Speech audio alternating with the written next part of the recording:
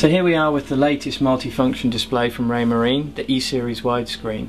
What we have here is one of our E140 widescreens. This is the largest of the three sizes. This is a 14-inch widescreen, high-resolution display.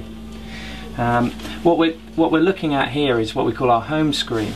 What we've tried to do here is make it as simple and as intuitive for the customer and the end user to really get to grips with this display. Simply, we're using now icons to choose our applications. So I simply touch whichever application I want to choose. For example, we just touch chart, and you can see we'll go into our chart screen. Now there's a multitude of ways we can present our chart screen. Here we're looking at a 2D chart image, but with actually an aerial satellite overlay.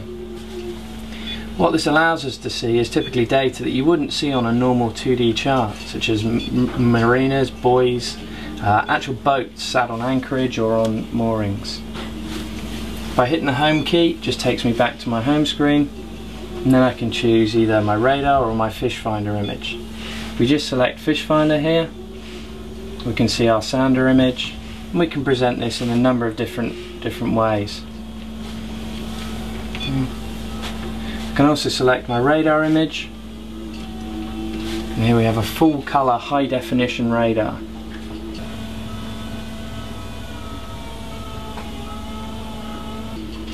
Excellent for separating targets.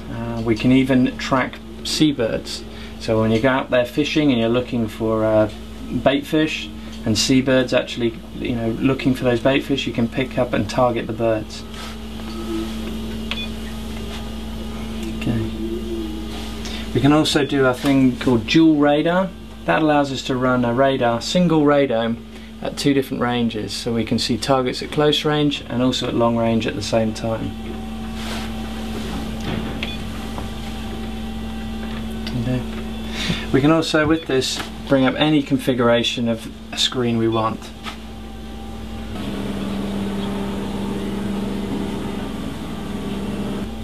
So we can run 4 applications on one page at one time and pick any application just simply by touching the screen.